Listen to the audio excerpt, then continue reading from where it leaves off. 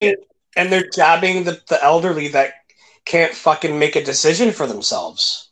Yeah, it's evil, pure fucking evil. I'll never forget what they did to us. And a lot of these people that went along with the narrative, A, want to just forget about everything that happened. And B, they want you to forgive them for them being such cocksuckers to everyone else. Yeah, yeah.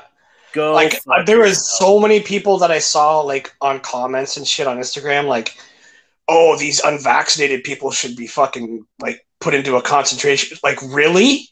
Oh, we saw that. Yeah, for months there was people talking like that. Or if you're wishing death upon the unvaccinated.